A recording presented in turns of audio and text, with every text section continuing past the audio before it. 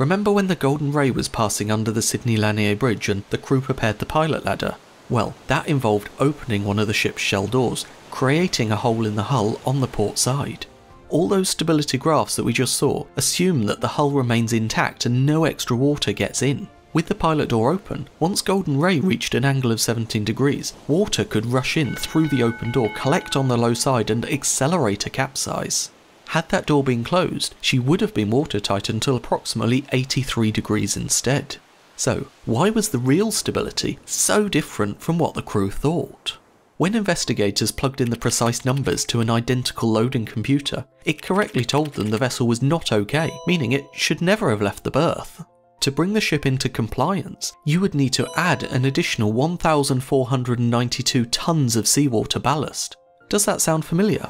Remember when the ship was on passage a few days prior? They loaded 1,500 tons of ballast to prepare for Hurricane Dorian, before pumping it out again a few days later when their destination was changed to Jacksonville.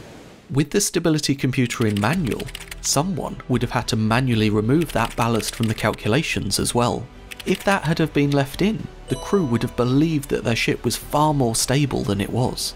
It is possible that a small clerical error could have resulted in the loss of a $62.5 million ship, $142 million worth of cargo, and cost over $250 million in salvage expenses.